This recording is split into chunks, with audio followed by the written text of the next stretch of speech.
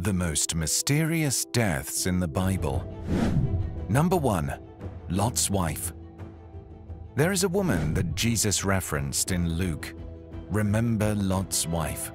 Luke 17 verse 32.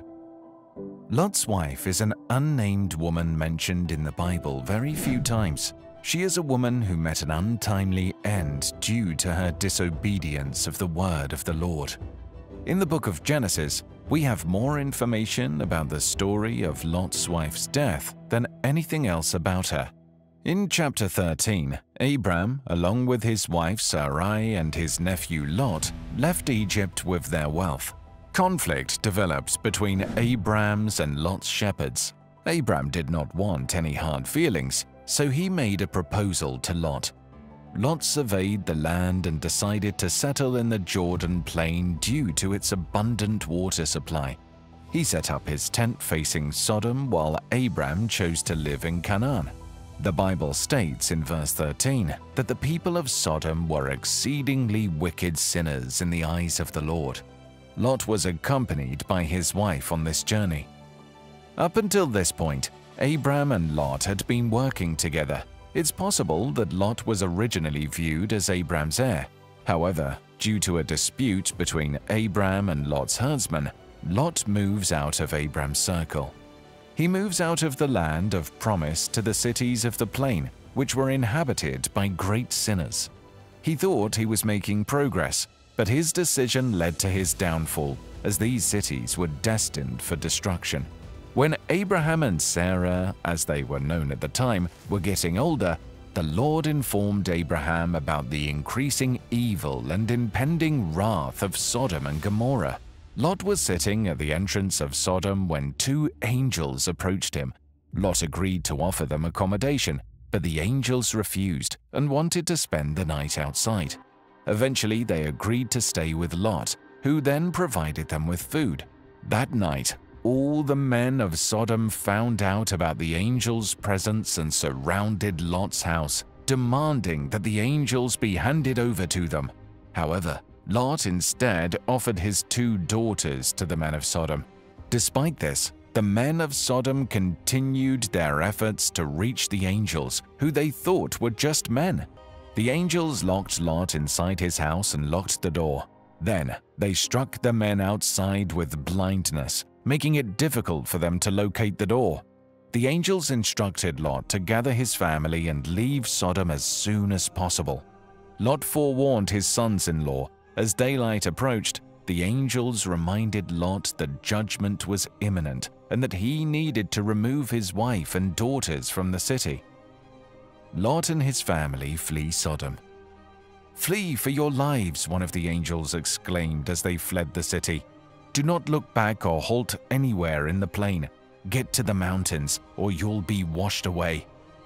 Then the Lord rained brimstone and fire from heaven on Sodom and Gomorrah, and overthrew those towns, and all the plain, and all the inhabitants of the cities, and all that grew on the ground. As the cities were being demolished, Genesis 19:26, but Lot's wife looked back, and she became a pillar of salt. According to Bible interpretations, Lot's wife was turned into a pillar of salt for looking back, for breaking the instruction not to look back. Her actions indicate that she sympathized with the people of Sodom, and her failure to evade God's wrath serves as a stark warning to others. Lot's wife had every opportunity to live. Although Lot's wife is not named in the Bible, we can assume certain things about her based on the context. It is likely that she was familiar with the God whom Lot served, and she had Abraham, which might have allowed her to learn a lot from him. She could have even been present when her husband was kidnapped by Kolawole and saved by God's strength. Additionally, she was exceedingly blessed to have God's angels in her home, who even took her by the hand and led her out of Sodom. But what good did all that do her in the end? All of God's grace was wasted on her. There are several key takeaways here. You can leave the world and begin on the correct path, but you will be eternally lost if you turn back. You are in charge of your own beliefs. But why did God care if she glanced over her shoulder at Sodom? There are two key points to consider regarding the act of looking back. Firstly, looking back is an indication of doubt. God had spoken, and He would carry out His promise. We may declare that we believe in God, but when tested, we often waver and look back. Therefore, God invites us to put our trust in Him and turn our attention to spiritual matters. Secondly, looking back is an act of disobedience. God had clearly instructed not to look back and to go to the mountains without looking back. There was no time allotted to hear any excuses or reasons for disobeying. Sodom. Was she displaying a love for what she was leaving behind? Her body was leaving, but her heart was still in Sodom. Luke 17 verses 26 to 30, New American Standard Bible. And just as it happened in the days of Noah, so will it also be in the days of the Son of Man. People were eating, they were drinking, they were marrying, they were being given in marriage, until the day that Noah entered the ark, and the flood came and destroyed them all. It was the same as happened in the days of Lot. They were eating, they were drinking, they were buying, they were selling, they were planting, and they were building. But on the day that Lot left Sodom, it rained fire and brimstone from heaven and destroyed them all. It will be just the same on the day that the Son of Man is revealed. Do we want to be friends with the rest of the world? This world represents everything that is opposed to God, the wickedness that was once part of your life. Lessons from Lot's wife's punishment. Lot's wife's punishment was terrible, abrupt, and irreversible. She was denied another chance to flee when she looked back. All mercy that had previously been extended was abruptly withdrawn. The Bible does not go into detail about what happens, and it is exposed as a natural result of her decision. Number 2. Eaten alive by worms. Herod the Great was considered king of the Jews during the time that Jesus was born, and he attempted to have Jesus slain. During the time that John the Baptist and Jesus were ministering, Herod Antipas was ruling as king. Antipas had John executed. Acts 4 verse 27 makes reference to Herod Antipas, who is referred to simply as Herod, as one of the individuals responsible for the execution of Jesus. Because Judea was a client state of Rome, the Judean king's primary responsibility was to maintain peace. It was in Caesarea that Herod Agrippa I met his demise. Agrippa had been fighting with the people of Tyre and Sidon. They now band together and sought a meeting with him. They made their request for peace since they were reliant on the king's nation for their means of survival. On the appointed day, Herod delivered a public address to the people. Acts 12 verses 21 to 23, Amplified Bible. On an appointed day, Herod dressed himself in his royal robes, sat on his throne, tribunal, rostrum, and began delivering a speech to the people. The assembled people kept shouting, "It is the voice of God and not of man." And at once an angel of the Lord struck him down because he did not give God the glory, and instead permitted himself to be worshipped, and he was eaten by worms and died 5 days later. It is in the nature of humans to search for political deliverers, and the people of Tyre and Sidon appeared to worship Herod as if he were a god because of this. Herod, on the other hand, seemed to take great pleasure in it and focused all of the praise on himself rather than on God. It was fitting that Herod passed away in the manner that he did because of the spiritual state he was in. He was corrupted from the inside out. Josephus, an ancient Jewish historian, also provided a graphic description of the manner in which Herod passed away. The evidence that Luke provides leads one to believe that Agrippa was suddenly overcome by worms that consumed him in a matter of seconds, and one can see how this may be depicted in a Hollywood movie in a terrible way. Luke, on the other hand, does not indicate that Herod passed away right away. Rather, He says that Herod was struck down instantly, according to what is written in the book of Acts. The worms, which were more likely parasites that caused the death, were sent by God himself. It is important to remember that it is never worth it to go to war against God. Psalm 1 verses 5-6, Amplified Bible. Therefore the wicked will not stand unpunished in the judgment, nor sinners in the assembly of the righteous. For the Lord knows and fully approves the way of the righteous, but the way of the wicked shall perish. Peter, one of the apostles, was free to spread the gospel and serve the Lord. Meanwhile, Herod the king suffered from worms in his digestive tract and was in great pain on his bed. Eventually, Herod passed away, but the word of God continued to spread and thrive. Number 3. Moses, the man that God buried. God has chosen to withhold such information about the events preceding Moses' death from us. The mere mention of the name Moses arouses different images in the minds of various folks. In the Bible, Moses' death is shrouded in mystery. He died at the age of 120, but his eyes were not weak, nor his strength gone. Moses was still in his prime when he was called home despite his age. Moses was barred from entering the Promised Land because of his disobedience at the waters of Meribah Kadesh. He led the Israelites to the very edge of Canaan and was given a glimpse of the land, but he was not permitted to enter it. Mount Pisgah has a summit elevation of 4,500 feet, and that's nearly a mile. There aren't many 120-year-old men who can climb a mountain nearly a mile high and live to tell the tale. Moses could take each step on the slope in stride with lightened shoulders. He was well aware that he was about to take his final breath at any moment.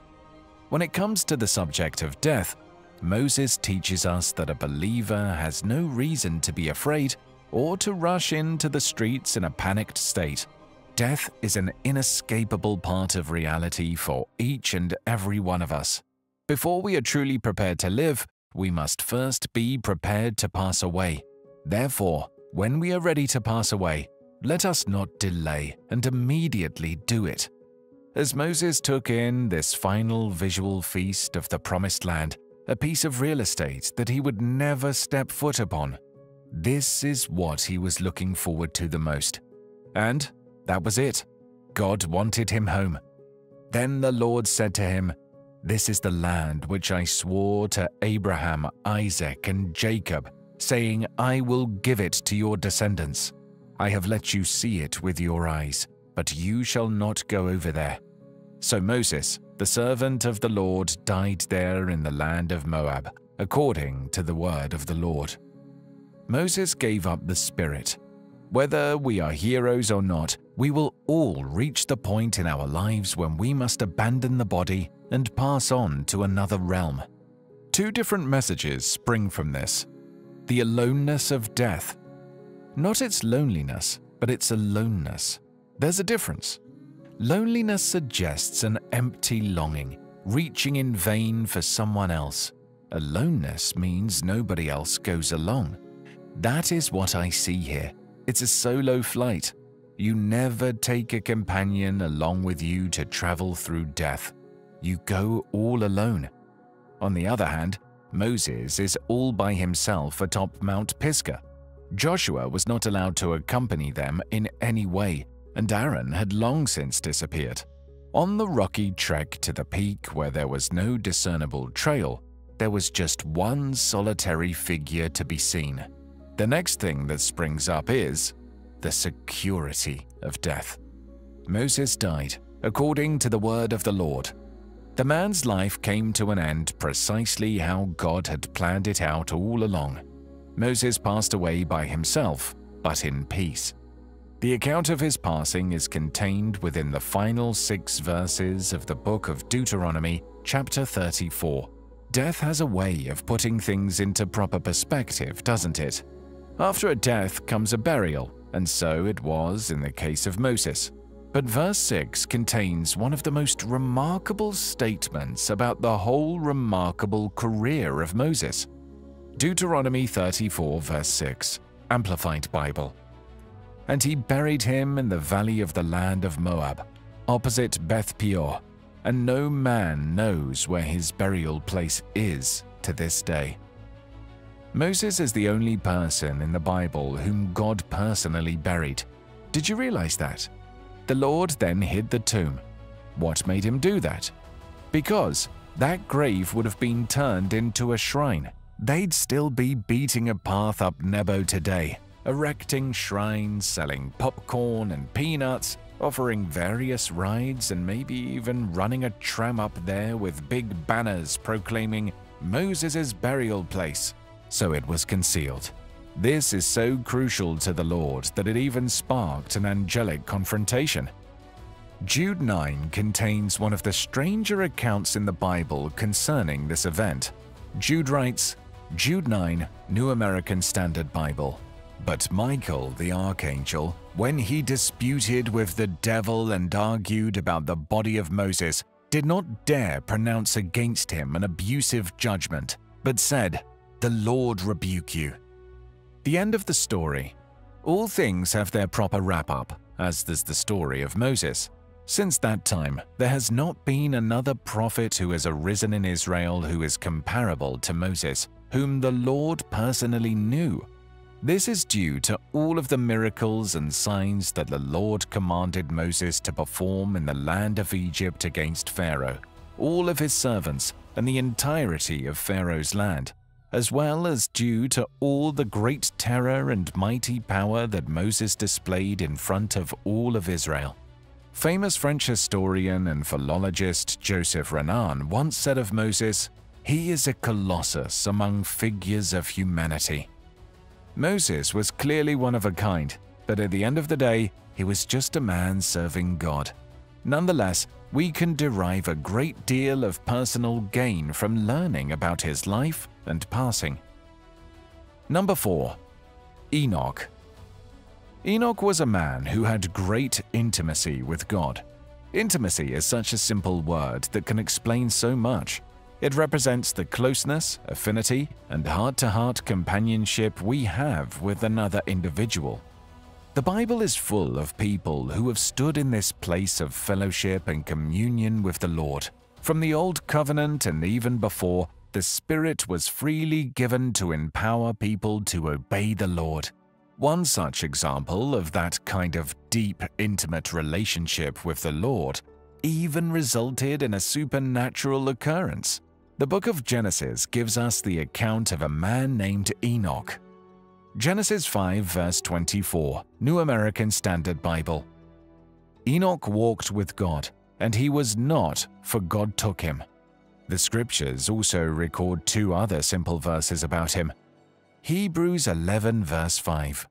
By faith, Enoch was taken up so that he would not see death, and he was not found because God took him up, for before he was taken up, he was attested to have been pleasing to God. The Bible does not disclose what happened at the point God took him, or even after.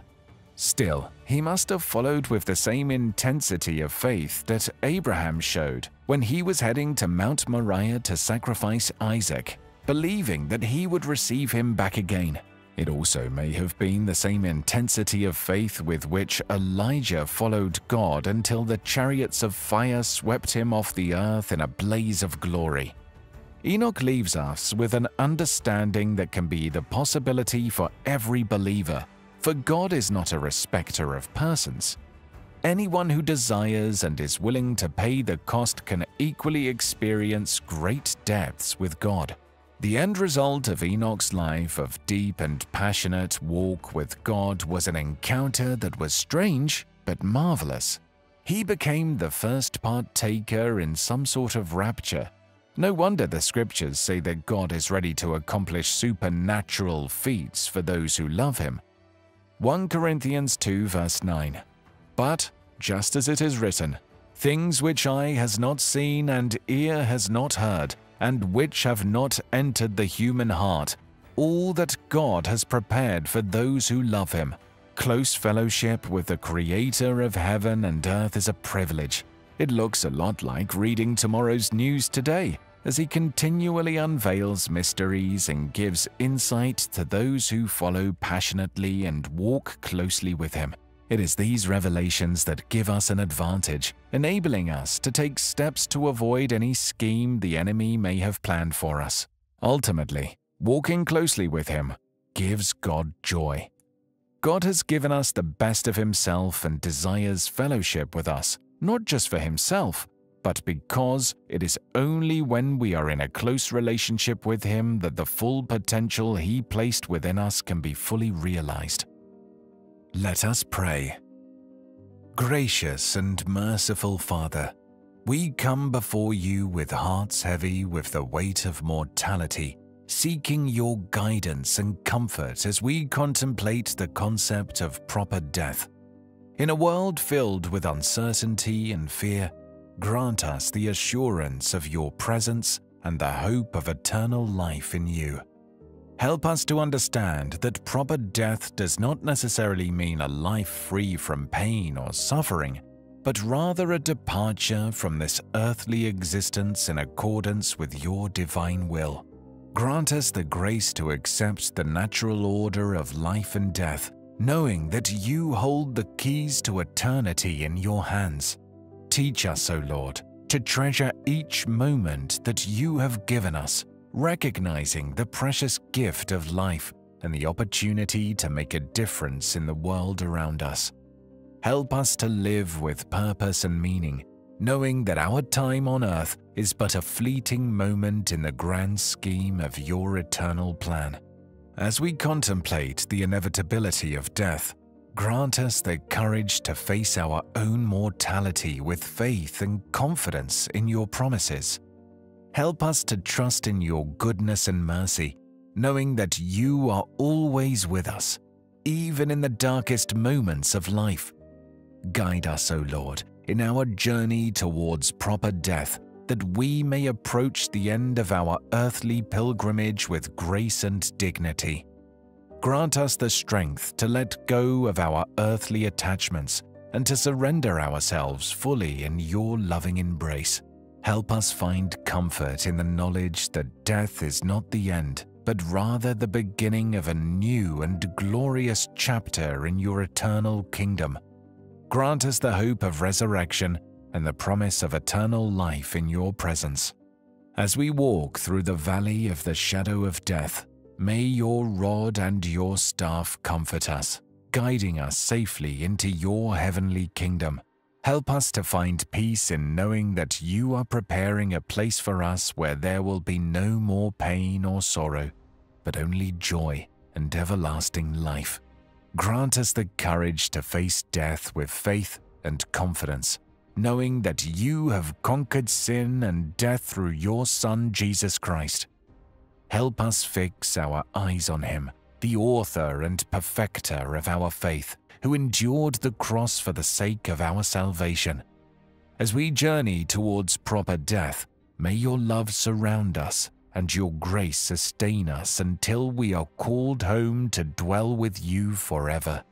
We offer this prayer with hearts full of gratitude and hope, trusting in Your unfailing love and mercy. Amen. Our question of the day: what is your favorite worship song? Did you enjoy this video? Check out these other clips from us, and be sure to subscribe and hit the bell to find out about our latest videos.